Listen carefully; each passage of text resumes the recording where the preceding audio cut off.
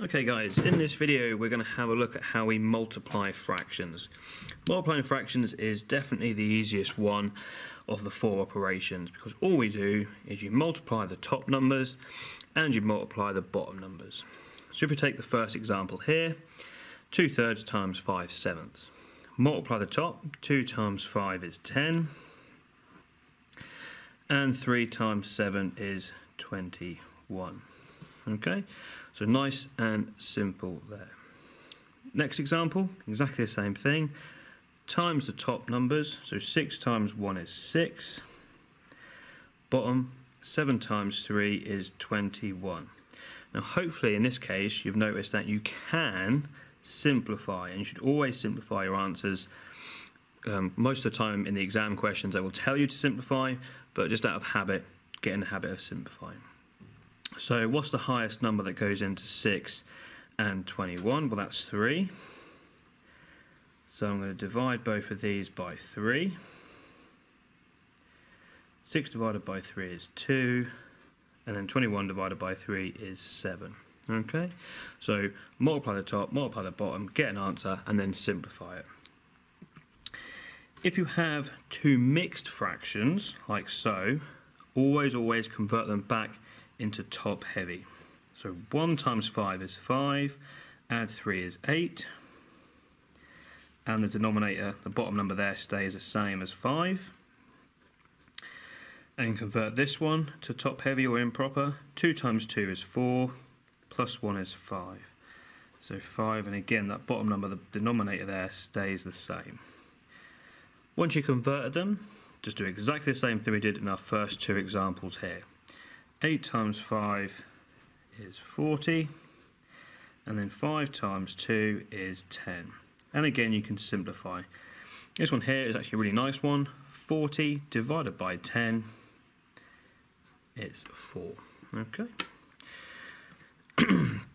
Now you might have something like this where you have a whole number times by a fraction. Don't be put off by that. All we do is we look at the whole number and we convert that into a fraction, which is simply 6 over 1. Why can we do that? Well, 6 divided by 1 is just 6. You're not actually changing the question, you're just converting it into a fraction. So 6 divided by 1 is just the same as 6, but because it's now a fraction, I can multiply the top. So 6 times 4 is 24, and then 1 times 5 is 5. Now, if you get a top-heavy fraction as an answer, again, try and simplify it, but also put it back into a mixed fraction. So how many times does 5 go into 24? Well, it goes in 4 times. What's left over? 4, and don't forget the denominator stays the same. I'll say that again. So 5 goes into 24 4 times. With 4 left over, denominator stays the same as 5. So that's multiplying fractions. Now, you don't have to do it this way. This is just something that can speed up simplifying the answers, or getting to the answer. It's called cross-cancelling.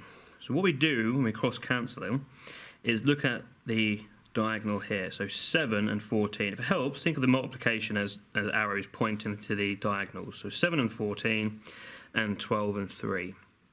So we ask ourselves, is there a number that goes into 7 and 14? Well, hopefully you can spot that 7 goes into both of them. If that's the case, you can divide both of them by 7. So I want to cross out that 7, and 7 divided by 7 is 1, and 14 divided by 7 is 2. So I've changed the 7 to a 1, I've changed the 14 to a 2. Exactly the same thing here. Look at these two as a diagonal.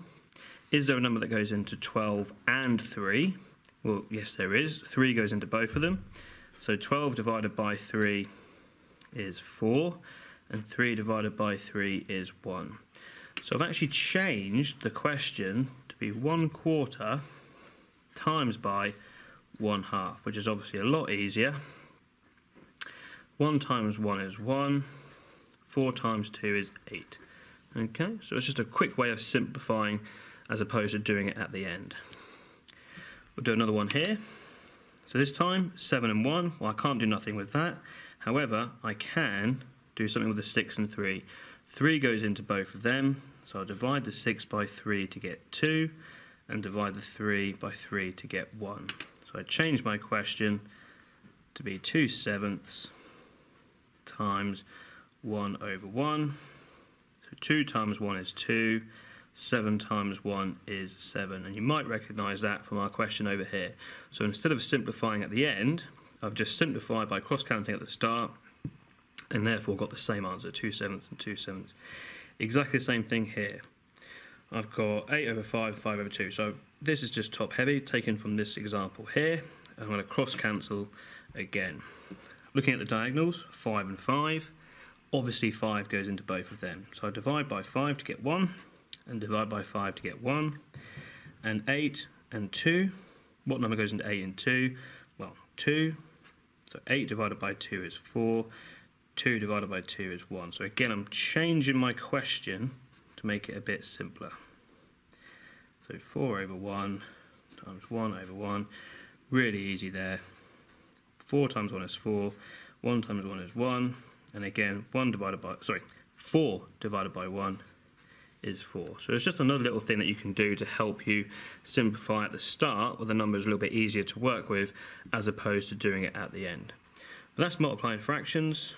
Hope that helps.